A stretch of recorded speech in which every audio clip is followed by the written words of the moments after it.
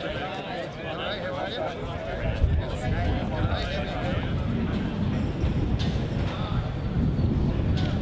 and gentlemen, how do you make the Chief happy?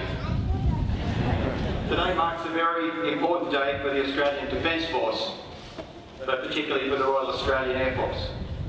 Welcome to the latest chapter of the F-35 story, the most significant Royal Australian Air Force acquisition in our 97-year history. The two aircraft that landed here today mark an early step in an exciting journey for Air Force, which has been over 16 years in the making. As our previous Chief has said, the JSF replaces nothing, but changes everything.